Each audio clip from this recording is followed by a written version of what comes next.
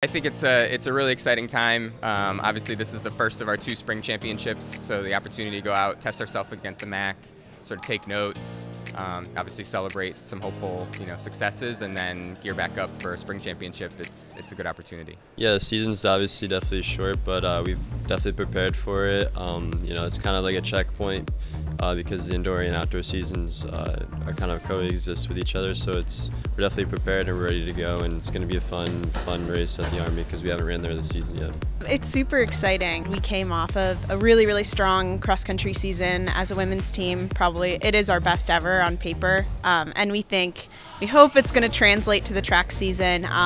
Obviously, indoor and outdoor are connected for us, so this meet at the Armory is an exciting chance to kind of show the MAAC that we're still, that cross-country team that kind of, challenged everyone, scared everyone a little bit, and we're excited for more this weekend.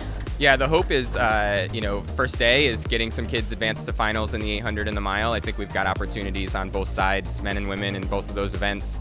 And then finishing up the day with the 5K, that's sort of our strength as a cross-country based program. I think we can have a good crew of kids in potential scoring positions there.